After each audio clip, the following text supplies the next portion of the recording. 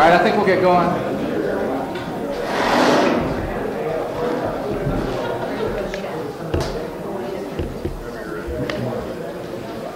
Well, first, let me say thanks for coming in today. We appreciate it. If you just walked in or haven't gotten any food yet, there's lunch in the back and refreshments. So either now or during the presentation, feel free to help yourself. A few sort of housekeeping matters. First, Silicon Prairie News, thanks a lot for sharing your space with us. Very much appreciated. Let me do a few introductions. I'm Dan McMahon. I'm a business attorney at Koley, Jessen, with a focus on startup work and venture capital work. On my immediate right is Bart Dillashaw, who is the newest member of the Koley Jessen team. Bart has spent a majority of his career at a law firm in Silicon Valley as a startup attorney. Moved to Nebraska a couple years ago. Has been active in the startup space. He's the president of Nebraska Angel, and we were very excited to hire him and bring him on board earlier this month. And I think the startup community here will benefit greatly from having him focusing on it full time. So. Thrilled to have him. At the end here is Michael Wetta, who's a principal at Dundee Venture Capital. As most of you probably know, that's a venture capital investment firm here in town. The office just down the hallway here.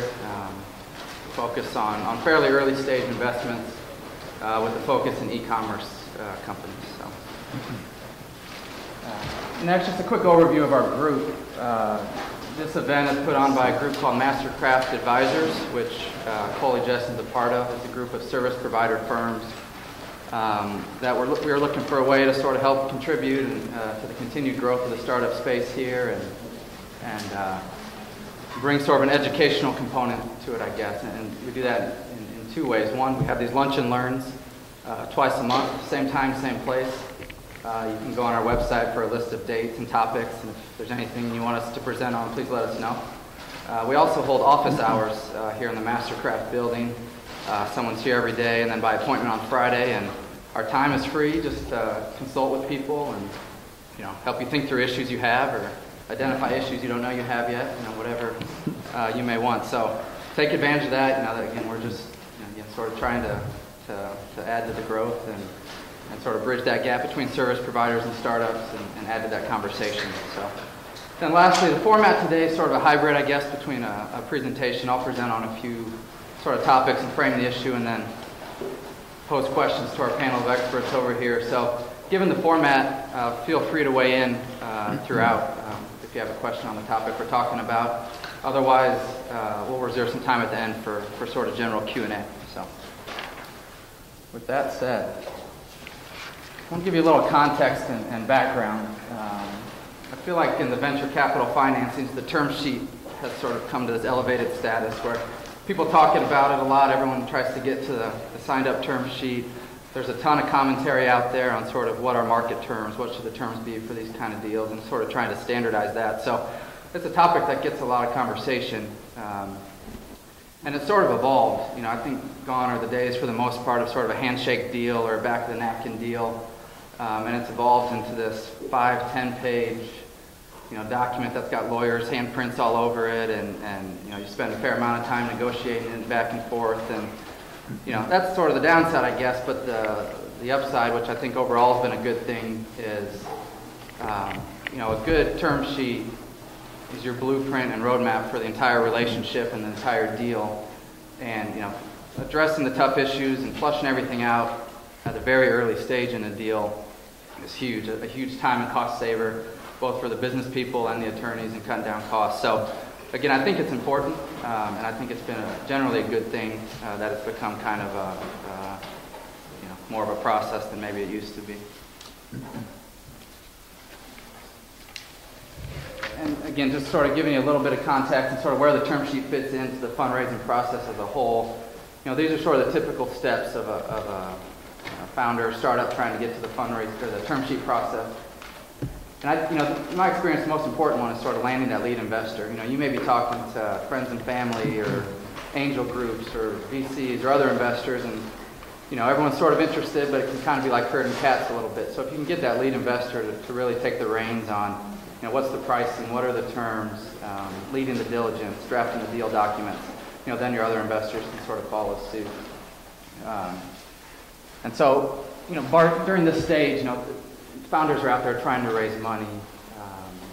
What sort of advice would you have, or what do you recommend that they generally prepare? Would that be, a full offering document, just a slide deck? Should they propose their own term sheet? Sort of what do you recommend, and what do you see with the angels? You see a lot of groups coming in. Sort of what's sort of best practice there? Yeah, so I think typically when someone gets first introduced into a deal, there may be what the elevator pitch that you get, which is sort of the 30 seconds. Let me give you just enough information so that you ask for a little bit more.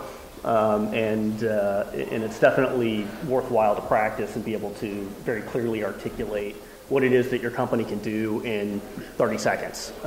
Because a lot of times, that's all the attention you ever kind of get. Now, the only goal of that 30 seconds should be to get someone interested enough that they ask for a little bit more information.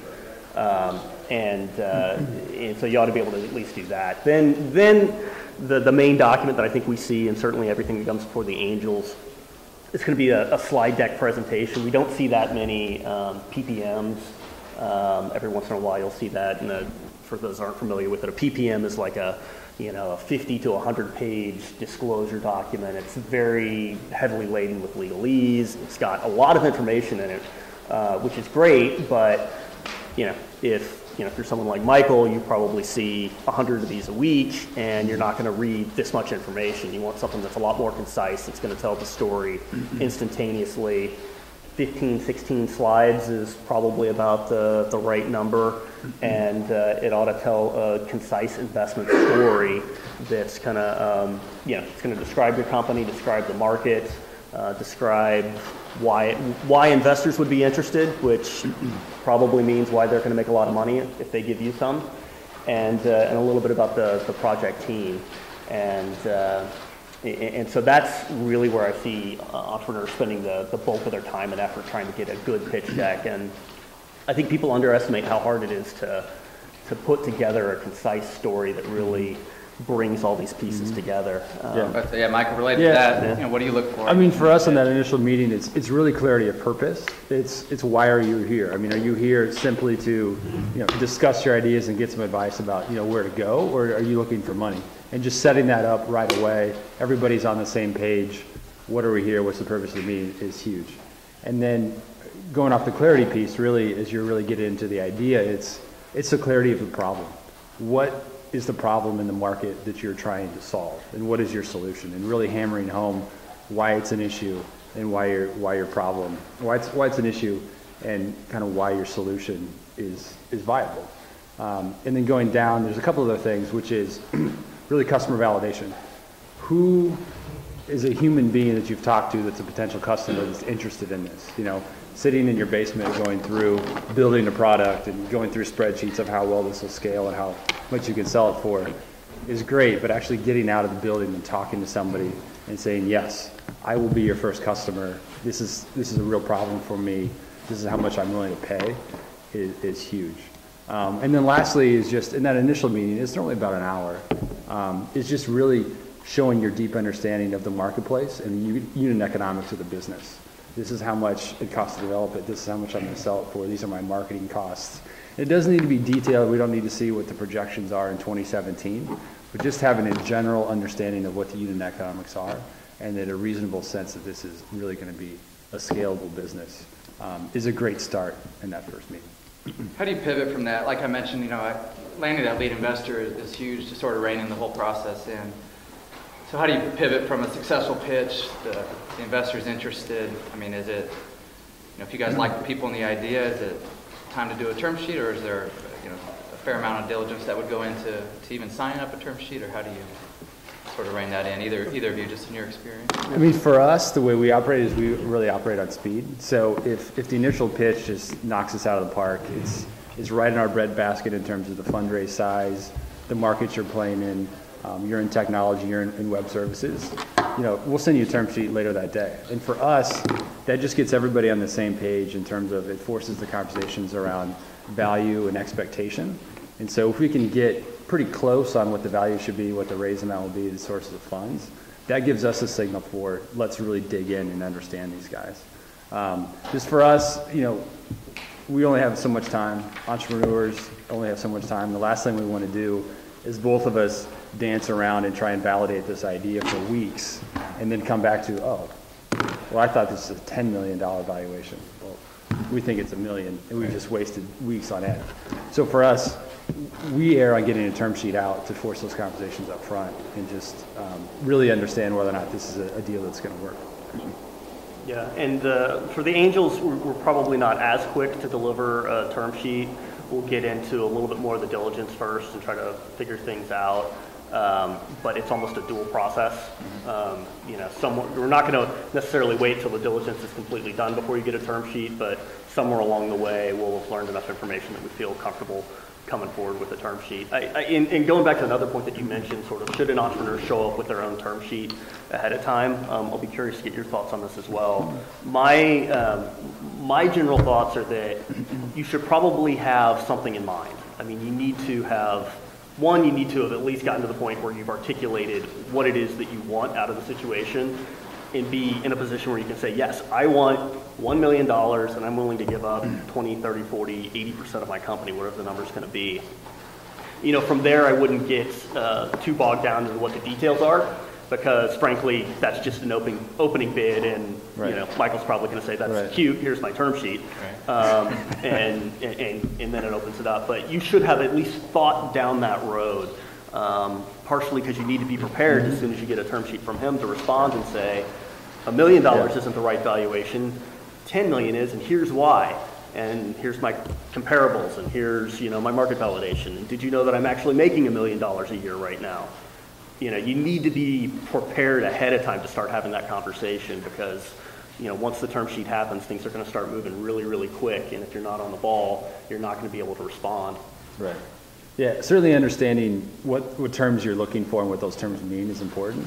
I certainly wouldn't go to the expense of hiring a lawyer to develop your own term sheet to present to the VC. I agree with that. 99% of the time, you're going to go off the VC's term sheet. So, yeah, know your terms, but I wouldn't come in with a deal.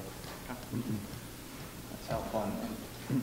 Again, just sort of, where does this fit into the overall process? You know, the fun's just beginning when the term sheet's signed. Unfortunately, that's not the end of things. You know, the term sheet's generally non-binding. Again, just more of a roadmap to where you want to get, and usually it sort of unleashes the hounds to due diligence, to start, you know, let the lawyers start drafting the deal documents and negotiating the full deal. As Bart said, sometimes those go hand in hand, just depending on sort of what stage in the process the term sheet gets signed up. And this process can take, you know, I mean, again, if it's a very thorough term sheet and everyone's on the same page, you know, anymore, I mean, deal documents could be signed up in a week or so and be closed. You know, sometimes depending on how much the diligence, you know, how much there is there, it could take, you know, a month or so. I don't know, sort of general time frame that you guys see, if that's about right. Or... Yeah, I've seen deals take 6 months, just because people get bogged down in some issue. Most of the time when that happens, it's because there's some delay. It's something along the lines of, well, you told me you had a contract in hand from Walmart to buy $2 million a year. Doesn't look like that's actually quite been signed yet. Let's wait and see how that plays out. And that'll sometimes delay the process. But on that point, what are some things you see in diligence, you know, that do delay deals, maybe even sometimes kill deals? You know, things that maybe the company, if they had thought about it, you know, before they went to market, or, you know, right when they were formed or whatever, could have cleaned up. So, you know, sort of common mistakes maybe you see that get uncovered during the diligence process. I mean, for us, it's a lot of exaggeration. So they have more customer traction. They present initially. It seems to us they have more customer traction than what they really do have, or the product isn't quite as developed. That kind of stuff. And then there's other stuff that's just, it's kind of those skeleton things that they don't bring out until you're in the middle of diligence. It's, oh, we have $1,000 loan that, you know, needs to be repaid in a couple months.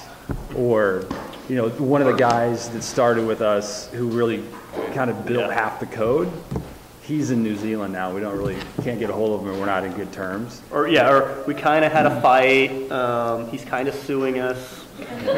We may not own our core IP. Okay. But other than that, everything's really, really in good shape. And the worst, and it's embarrassing for us too, is you do a Google search and there's 3 companies that are doing exactly the same thing you did, or trying to do, and they've already raised $3 million. Right.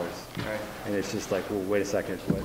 It's gonna work. I think those are the biggest things. It's just, being just too aggressive in how far you think you are down the path. And then just those issues that it's all gonna come up. So, and hopefully it comes up in the due diligence process. The worst thing is it comes up after the due diligence process. You've already made the investment. So if there's funny things that could be issues, just bring them out, because they're going to come out at some point. Yeah, I think that's right. I mean, nothing will kill a deal quicker than if there's any hint of certainly dishonesty, but I mean, it's almost even unprofessionalism. Yeah. A huge part of investing in these startup companies is investing in the team. Mm-hmm. I mean, you're really, when it comes down to it, there's an idea and, maybe a good market, but, the bet that you are making is that this team that is sitting in front of you is going to be able to crack this code and get it done. And if at any point along the way you lose faith in them, then that's going to kill a deal. Mm-hmm. And that could come out in a lot of different ways. One is if it's a consistent pattern of sort of exaggerating ideas, a consistent pattern of not really being able to address real facts as they come before you, that'll kind of kill a deal. But I'd say from a legal diligence standpoint, you guys touched on it a little bit again. Make sure you own your intellectual property, especially if you're in the type of companies we're talking about. I mean, that's kind of the key, and get your ownership right. Again, if you have somebody that may or may not own half your company or half your IP, I mean, huge red flags, and certainly enough to kill a deal. So, otherwise, there's not a ton of diligence, I'd say, on the legal side and a lot of sort of the early stage startup companies, but those are your sort of 2 big ones to make sure you get right. Yeah, and I will say also, in terms of delays and cost, if it's been, of course, putting my lawyer hat on, but if it's been a real messy startup, you maybe started late, you have a lot of sort of employees with options that have never been papered, you have a bunch of loans, you have a bunch of contracts, there's just been no formality to anything, which happens a lot because you're an entrepreneur and you're trying to code and you're trying to make sales. But if you lose track of all of that, it can be really messy and it can be really expensive to clean up, because Michael's not going to write you a check until all of it's done. And so it's just, you're doing yourself a lot more favors if you just keep track of that as you go. Mm-hmm. We'll move on to some of the actual sort of terms in a term sheet. We generally sort of look at the term sheet in sort of 3 buckets in terms of structure, in sort of order of importance here too. The first is economics. That touches things along the investors, the price they're paying and anything that sort of touches their ownership. Control, again, just goes to what sort of role they'll have in sort of the decision making of the company on various topics. Then risk allocation, somewhat of a catch-all, just sort of all the other sort of various rights and restrictions you'll negotiate into a term sheet. We could spend hours, going through all the terms that hit each of these. This lists some of the more important ones. Again, ton of commentary out there in terms of, what's market, what are the issues to be concerned of, and slide later on kind of tells you where to go for some of that, and we're always available for that. So I don't think we'll dive in too deep on each particular issue. Instead, we'll just sort of walk through each of these buckets and touch on sort of the 1 or 2, kind of main issues we see and sort of hot button issues to be aware of. So, I will sort of expand on some of the issues, just to kind of, you have 2 parties involved. You have an investor and you have the company, and they each have a lot of similar interests, and they have some that are different. Mm-hmm. Really what the term sheet is trying to figure out ways to manage those interests versus each other. So economics is pretty straightforward, right? Investors want a return on their investment, and there's a lot of different ways to structure that, and it's more than just buy at one price and sell for another. There's downside protections, and what if this happens? So that's a lot of those buckets. That's what it gets filled in. The control stuff is also, it is a different one, and it's in a slightly different category, because most of these investments, the investors are taking a minority position. If it were just the sort of normal rule of majority rules, the investors would have no control over the company. They could be, effectively pushed out. They could be diluted. They could have all of their rights dissolved. The company can just act without really considering too much. their interests. So most of these control terms really are sort of minority protections. They're there to make sure that the investor, doesn't get screwed by the majority for the most part, and that's really kind of the direction that most of those terms are coming from. And then risk allocation is just, okay, if this goes wrong, who's liable for that? Is it me or is it for you? No, that's helpful. Thanks. So the first sort of bucket, and again, that gets the most attention, certainly, leading up to whether there's a deal or not, is the economics. The number one issue you're going to talk about, we've already touched on a little bit, is sort of what's the valuation, what are we buying in at? You'll hear the term pre-money value, which is just what it is, what the investors think the company's worth before they put the money in, and that's sort of, I'd say, sort of the threshold issue to whether or not you have a deal, and that's sort of a peg number that a lot of other things kind of turn on.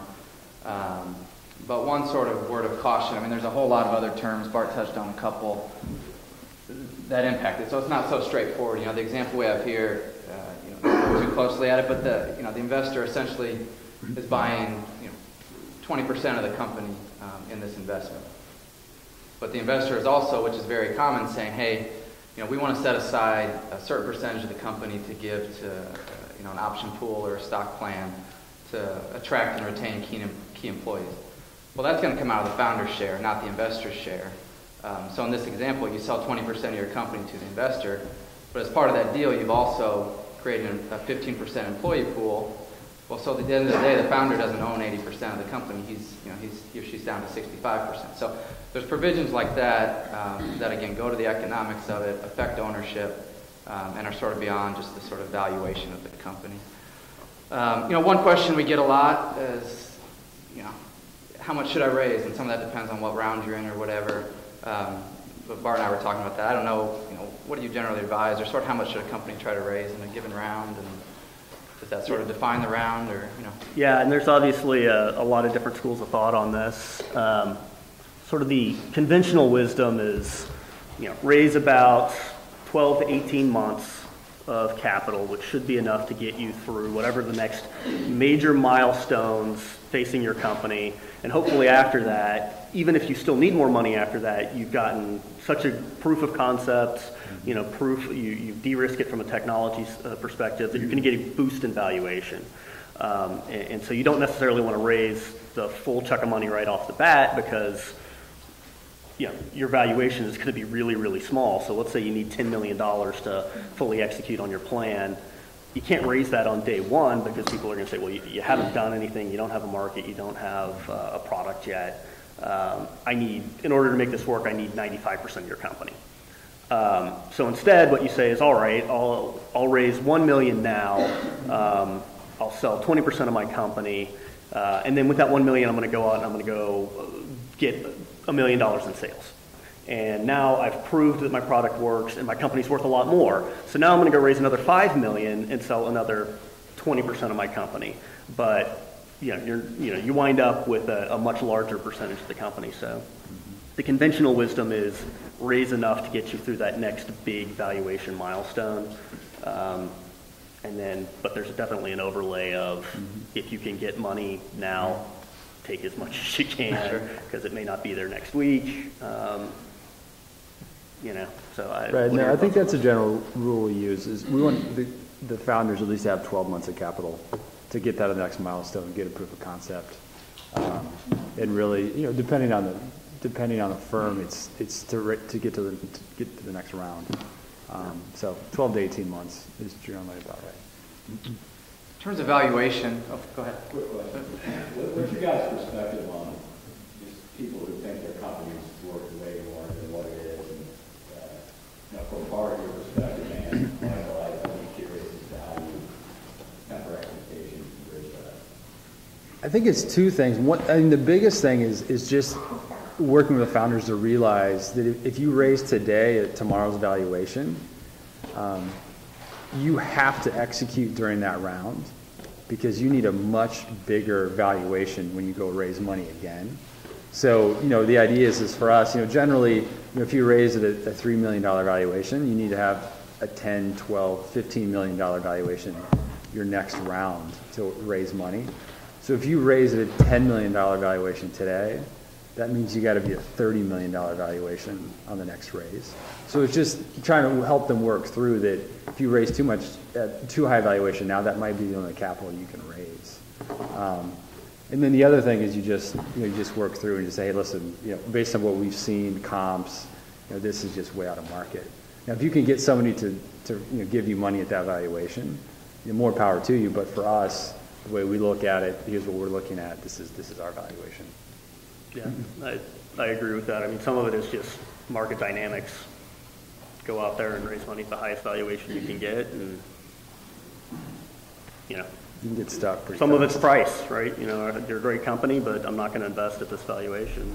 Yeah. So because what you really want to avoid is that down round where you raise more money at the same valuation you raised on the previous one. Because in that case, the investors generally have pretty good downside protection, and the founder, it's really coming out of their equity. And at that point, the next investor is like, do I really want to invest in a guy who now only has 20% upside in their company because they've just given up all their equity during this round? So it's meeting all those expectations. I keep hearing the magic term scalability, and that really pumps up a valuation, which would make sense. But what's your thoughts on that in terms of, for instance, something that's a software product that can be duplicated again and again and again Right. immediately, Right. As opposed to bricks and mortar? Right. Well, for us, we're really looking at, if you want a big valuation, it's you've proven the business model that it works. It's like we all know that software is highly scalable, so if you can sell something for $10,000, it only costs $1,000 to market it, and it's a huge market, you're going to get a big valuation if you can prove that it really only costs $1,000 to move it through. If you walk in with, here's my unit economics, like that looks great. Here's $1 million, $2 million valuation. Go prove that, and then down the road it's the $10 million, $15 million valuation. But until you've proven that model actually works, it's pretty difficult. And some of that just goes to the nature of sort of investing at this level. Investors are looking for not they're not looking to get a 20% return on their investment. They're looking to get a multiple. It's a very high multiple, and 20, hopefully 1,000 times their investment, right? So just the nature of that means you have to have a product that is can be kind of game changing, or at least it's going to be highly profitable. So if it's a bricks and mortar company that's going to be high in capital expenditures, you're as an investor you're looking at it saying, okay, this is great, but I'm getting a 15% sort of return on assets, best case scenario, and by the way, you're going to need another $100 million to get this thing to grow. So just the business economics don't work out so that I'm even kind of be able to laugh myself to sleep at night saying that I'm going to get 10, 30 times return on this specific investment. So part of that is just inherent to this asset class, and why scalability is so important.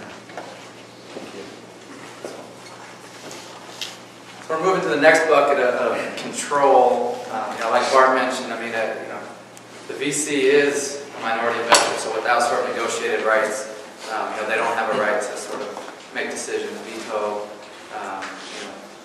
decisions the company's doing. So there's two sort of ways they address that. One is to get a board seat, or sometimes just a board observer seat. Again, they don't usually control the board, but it gives them a chance to sort of have their voice heard, being on business decisions. The other one, which is a little more powerful, are protective provisions or sort of veto rights, which essentially say the company can't do X, Y, and Z without the approval of the investors. And I usually lump those into sort of two categories. One are sort of corporate actions, so out of the ordinary course of business stuff. Selling the business, going public, another round of financing, and sort of big company decisions like that. The other bucket are sort of business decisions, so hiring and firing employees, borrowing money, things like that. It's a tough balance, I think, to walk, because again, the VC needs some protections. They've made a sizable investment, they want some say on things. But at the same time, I think in order for the company to be successful and grow, and in fact for the VC to be attractive to new portfolio companies, the founders need to feel like they're empowered to run the business, and they're not sort of looking over the shoulder every time they're making a decision, or sort of big brother looking over them. So I don't know if you guys can speak both from the founder's perspective and from the VC. I mean, how do you strike that balance? And one other element to add to it, which I think a lot of people don't think about, is kind of interesting. Dundee's making an investment, in your company, and you get along great with Michael, and he gives you a long list of things that his approval, the company's approval is needed for it. You may feel comfortable with that because you like Michael, and he says, hey, we'll rubber stamp those. This is just a risk allocation thing. Well, who knows if Michael will be there in 3 years? I know. But when that decision has to be made, you don't know who that person is on the other end. So again, it's kind of a tough conversation to have and a tough balance to walk early. But I mean, from either you speak to that. perspective, we invest in entrepreneurs and people. It's their babies. They're the domain experts. They run the business day to day. So by no means, we want to show up every day and say, okay, what are you guys working on today? So for us, it's having some information rights. So we get reporting of activity, how things are going against goals, how things are going against forecast. What's your cash position, what's your burn rate, just understanding how the business is performing. So for us, it's really getting information rights. And then when you get into more of the protected provisions, is we want to voice during major strategic changes in the business. So if you were selling shoes and now you're going to sell cameras, we want to talk about that. If you're really changing what the business focus is, we want to talk about that. If you're hiring somebody with a $250,000 salary, yeah, we need to talk about this in a startup environment. If you're going to go out and try and raise money, take out a big loan, again, we want to have a seat at the table. But having said that, the day-to-day stuff, executing the strategy, we want to at least have a voice and some guidance and that kind of stuff. But in terms of the day-to-day management business, who you're going to hire, decisions you're going to make, that's all management. But the big decisions, we need to have at least some say before those are executed. Yeah, I mean, I agree with that. It's definitely an area of tension between entrepreneurs and investors. Entrepreneurs, this is their baby, they want to be able to run it. But should you be allowed to go out and write $1 million check, without approval of your investor? I mean, that's a question that comes up, and maybe the entrepreneur may say, look, I firmly believe that this is in the best interest of the company. But Michael's saying, I'm looking at your financials and it's not, and it's my money, so you can't do it. And that's a tension that plays out. So it is important to make sure that you do have a good relationship with your investors as you walk through this. And frankly, that's another one of the good things about term sheets is that you really start to get a sense of what the working dynamic is going to be like, because this is not a one moment in time relationship. It is something that goes forward. A good investor is incredibly valuable because they're going to be able to give you advice, connections. They will probably line up your next round of financing for you. And so you want that good relationship in there. And at the same point, if it's a bad relationship, they've got a lot of control over your company. Whether you like it or not, if you've got a nasty relationship with your investor, that's going to cause problems later on down the line. So this is just an important area to work for to make sure that all parties are comfortable. Let me skip over this next one so we get to the end. The risk allocation bucket, again, covers a lot of stuff, and I think the most important one of those is on this next slide, which we sort of call founders' issues. Again, speaking of sort of tension and sort of emotionally charged issues, I think this is probably the number one. And this, generally sort of covers what are the expectations of the founder in terms of time spent on the business. Can they have other business activities? Can they be fired? Or are they sort of entrenched in their role? And then also, what are the consequences of that? And that ties into vesting. Usually, if any of those things happen, the founder forfeits sort of his unvested shares. So, it's a difficult conversation to have, and I think sometimes the chips are stacked a little bit against the founder because they got to look out for their rights, but you're trying to sign up the term sheet, you're trying to raise money, and you got to look out for your rights, but at the same time, the more you push on these issues, are you raising a red flag for the VC. I mean, this guy's already trying to negotiate his exit from the company, and trying to do this, that, or the other. So, I don't know. Just maybe speak generally on how those conversations go. What sort of founder can do without maybe giving the VC his impression that he's not committed to the company. Sort of what's reasonable in market in this space. I mean, for us, investing is an absolute necessity. I mean, when you're up, initially, you're all around the table, we're all friends, and I'm committed to this business, and I'm going to be here till the end. It's like fantastic. Just represent that. So let's get on a vesting schedule. And really what that prevents for us is we're investing in that entrepreneur. And if that entrepreneur's not there, then we have serious difficulties getting any sort of exit out of this business. And so we just need the entrepreneur to sign up and stand up and say, yes, I'm going to be here for that. And so for us, we'll work around, if they're, if they put considerable time and energy and funding into the company, we'll give them some credit on the vesting as well.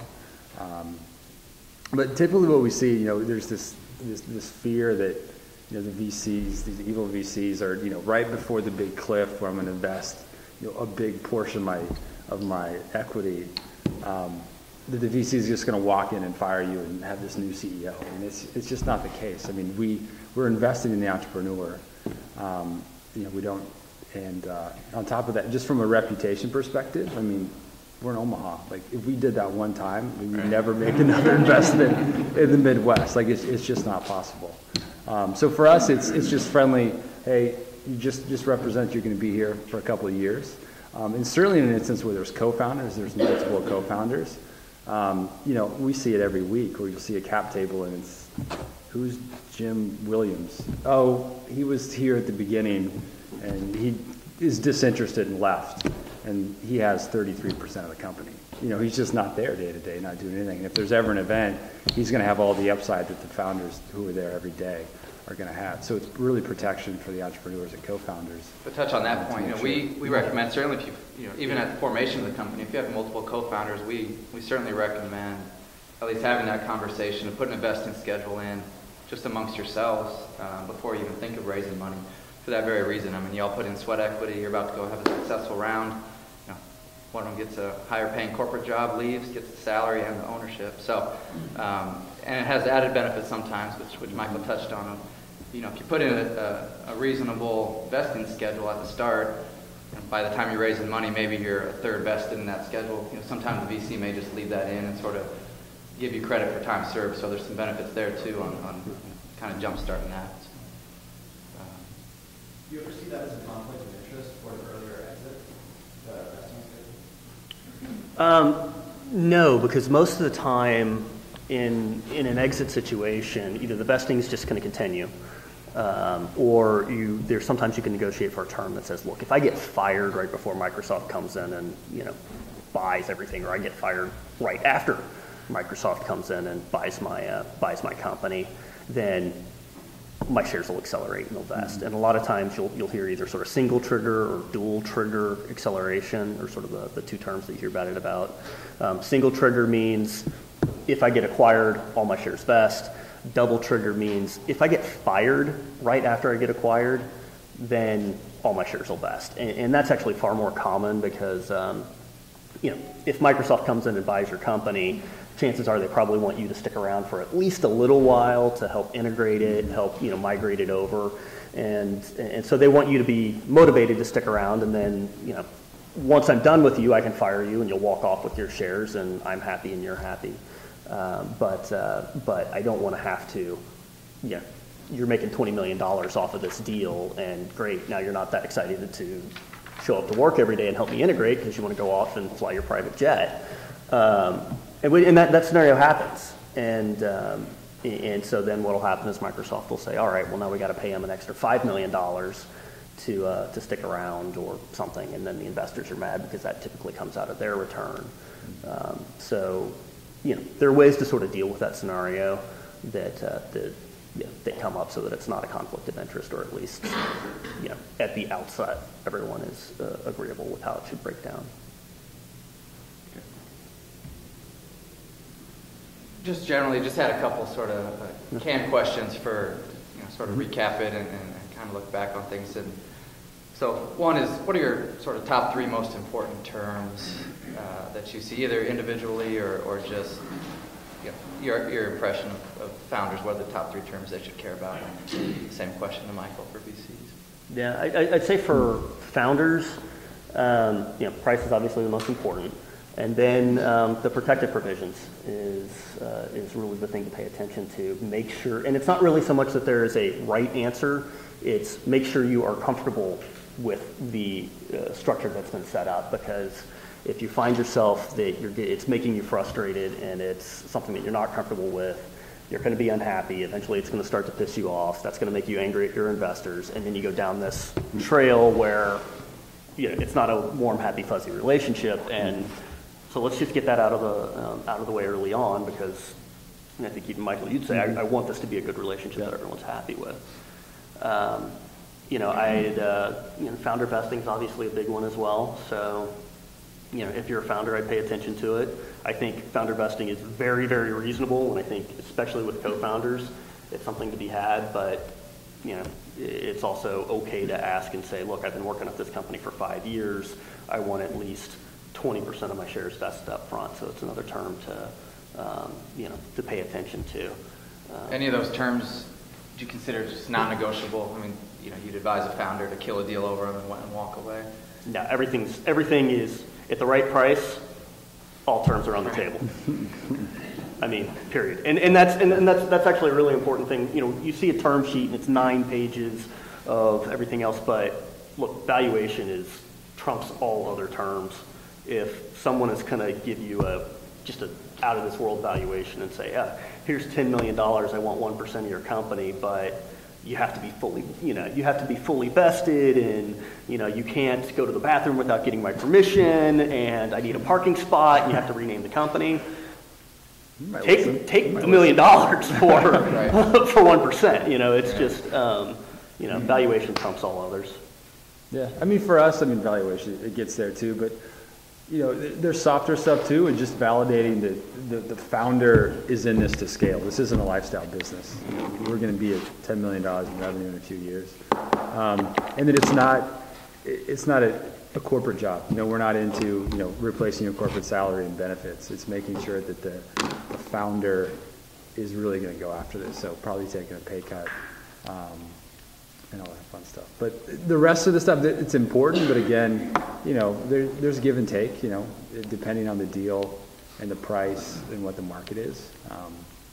You flex. I mean, if you like the team and you're a good valuation, you're going to find a way to get the deal done. Last question for me. Bart, I thought it'd be interesting if you kind of speak generally. Again, you spent a fair amount of time in Silicon Valley at Wilson Sonsini. If you guys don't know law firms, it's sort of the law firm in this space. It sets the trends for sort of what market terms are, and a lot of people look to the sort of content they produce to kind of see what's market. So speak generally, maybe differences you've seen between the valley and the prairie, if you will, in terms of financing terms, market trends, whatever. Things you've noticed. Yeah, I think the biggest difference is obviously that there aren't as uniform trends. Frankly, it's a lot more varied here in terms of the types of companies, in terms of the types of investors, in terms of the forms of deals. Silicon Valley has kind of gotten to a point where it's just the deal. I mean, this is the same template that everyone uses, and there's like 6 levers that people pull, and then everything follows the same template. And that's because you have a really robust environment. There's no worry about that next round of financing not being there. Sort of the transition from seed to A to B to mezzanine to IPO is just all laid out. And if you hit your milestones, then the rest of that's going to be in place. And frankly, it's important that it all sort of be right along the same pathway so that everyone's familiar with it. Mm-hmm. Here you don't have that as well developed an ecosystem, so frankly, investors need to be a little bit more cautious about about how they invest. They need some more protections for being able to manage sort of a longer funding cycle. Sometimes, what if that next round of financing doesn't come through? The exit opportunities aren't always as robust here, so sometimes you need a little bit more exit terms. Maybe you need a redemption right. Maybe you need a forced sale provision. And then the other trend that's different here is the companies are for the most part, a lot earlier stage. Or I should say they are either earlier stage or they are a manufacturing company that's looking to raise $50 million via a structured note, because they just need to go out and go leverage. So, there's not a whole lot in between that range at this point. So those are probably the biggest differences, at least I've seen. Almost short on time, so we'll open it to questions, I think. These are the other resources we mentioned. Again, hit us up if you want a list of these, or again, if we can help sort of, if you're interested in learning more about specific terms and sort of ins and outs of those. But otherwise, I'll open up to questions if there are any. We're almost right on time. Starting to see more convertible notes, convertible debt. What's your take on that? We're traditional investors. We like to know what we're buying. So we much prefer equity deals and rarely do any sort of convertible note. I think in the past, the whole idea was convertible notes are so much easier that just to get the deal done, especially at the seed stage, you don't have to pay the lawyer so much money to get a deal done to buy equity. But now with the seed documents and all the templates, I think that argument's kind of passé. And certainly now with notes, a lot of times there's a valuation cap anyway. So you're already kind of setting what the value of the company is too.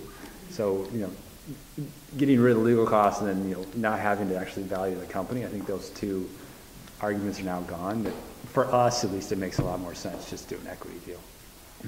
Yeah, I mean, I'm not a huge fan of convertible notes for all the reasons Michael just said. I do think there's a time and place for them if it's, if it is a very, very friendly deal. Let's say it's friends and family kind of round, and you don't want to get into a valuation discussion with your uncle or your best friend from high school.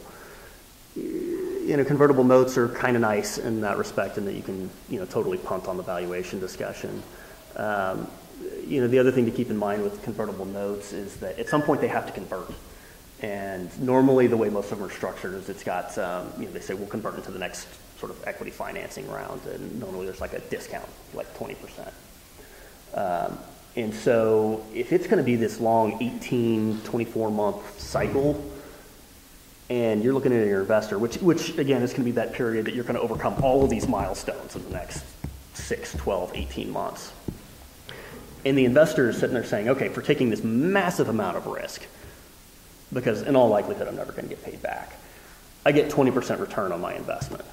That's not a great deal for them.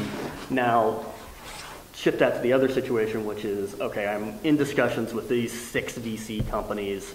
They're going to put in $1 million, but I need $150,000 to get me between now and the next 2 months so that I can make payroll. Okay, fine. Maybe that's a more appropriate situation for it. You're not going to dictate terms against the $1 million or $2 million that's getting ready to come in. You're probably pretty confident that, the people that he's talking to are going to negotiate terms that are going to be something that you're happy with, and then you get a 20% return for, taking on that 2 months of risk. Yeah. But otherwise, yeah, that's fair. Otherwise, it's quick, cheap, and standardized enough that I just go with the Series C preferred equity round. Yeah. So after the term's been signed and the money's been wired and everybody's happy and everything's going really well, what would you say from your perspective are the first things that sort of changes with the team or the business after that's all happened? When you miss your first... What kind of changes the dynamic that you guys are seeing? What changes? When they have money in the relationships, now there's money, now there's VC involved, what typically changes? I think for us, a lot of times, just managing expectations. And so during, before everything's signed, just being very crisp and clear on what the expectations are. What's the capital being used for? What are the milestones? What kind of penetration are we going to get in the market?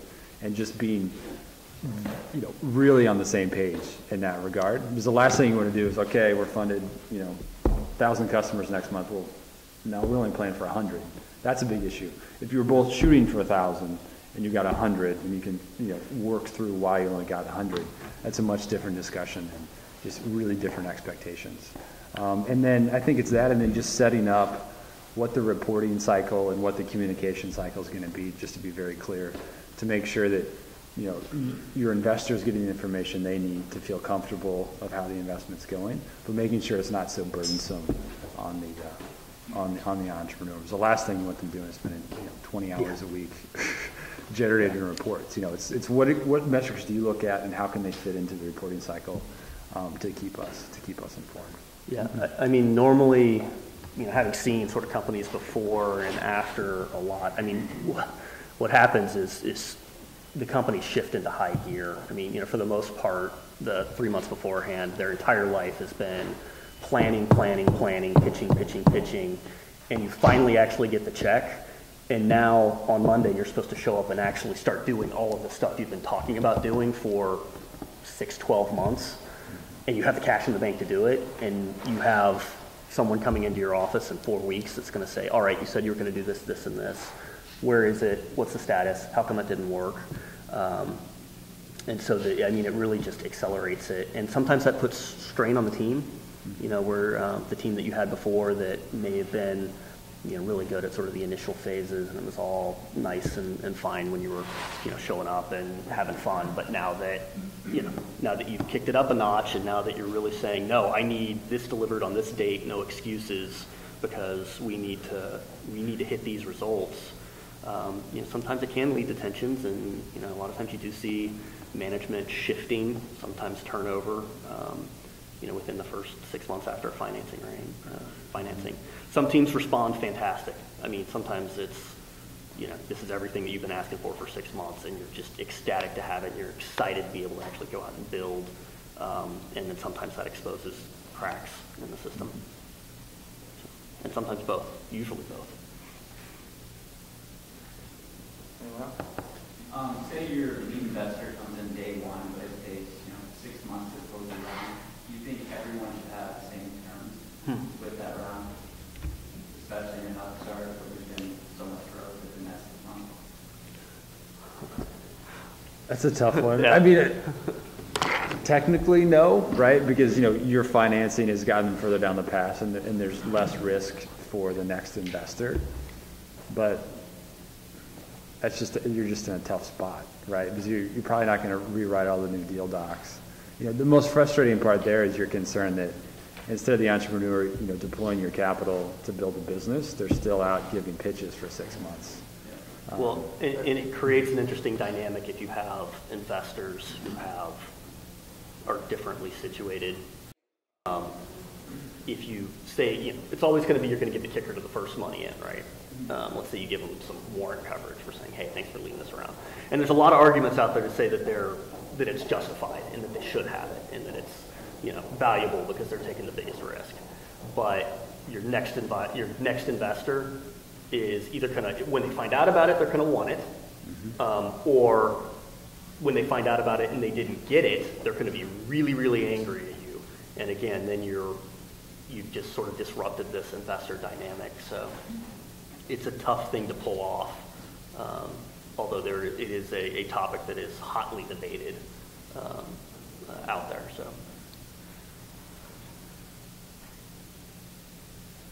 Where do you guys draw the line when you have an early stage company and they're considering looking for VC money, but where's the line where maybe you tell them, hey, look, you need to gut it out and bootstrap it, you need maybe get some friends and family money because one, it's not worth your time to go chase VC, or two, maybe you're better off waiting, maybe you get this thing farther down the road and get a better valuation. But I mean, what's a good advice to an early stage company about where that line is?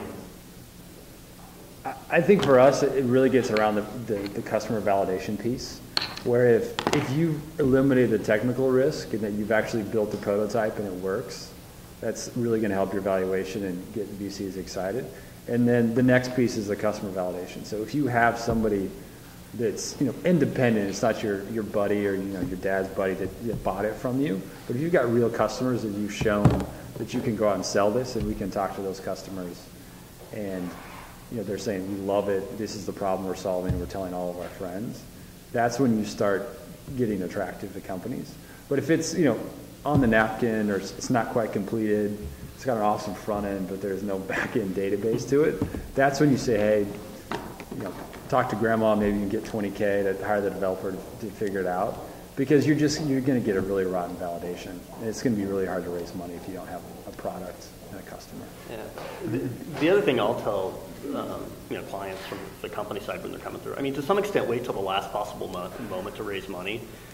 We've seen, especially at the Angels, you've seen people come in and they're like, okay, great, I've been heads down, I've built my product, it finally works.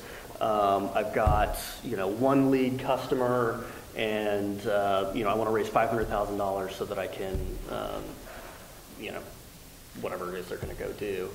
And it turns out that their business model is, either enterprise-based or there's some really low-hanging fruit where they can go get a lot more customers by just picking up the phone and hoofing it.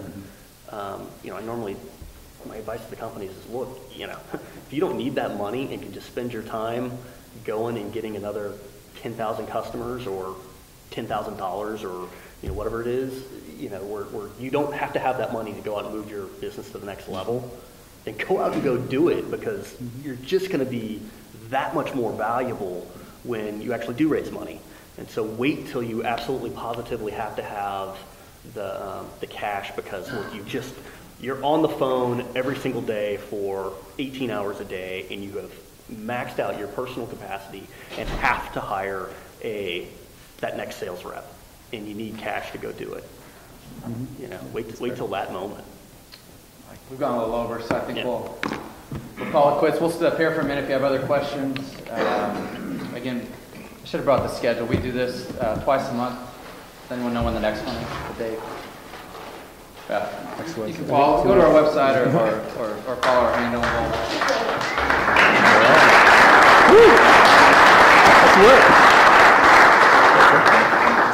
You can tell all of our secrets. Yeah. Thank you, sir. Well done. Hi.